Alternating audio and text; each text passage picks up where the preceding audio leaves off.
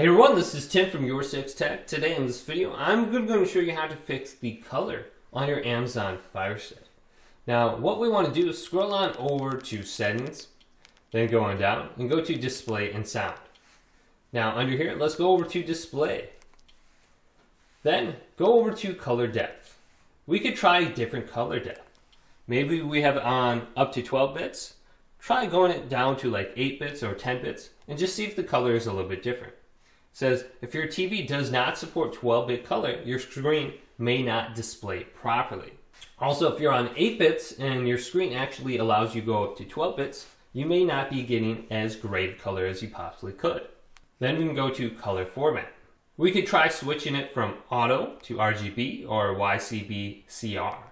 Then you can calibrate your screen right here. If you have black bars on the side or if your screen is a little bit stretched, you can easily adjust it. Just select the up arrows and go to accept. Then we have dynamic range settings. Choose the dynamic range setting that you want applied to your Amazon Fire Stick. We have two different settings on here. Always HDR.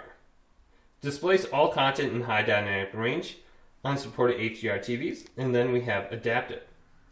Displays content to match the original dynamic range of the content. And then go down to audio and video diagnostics. Then select this.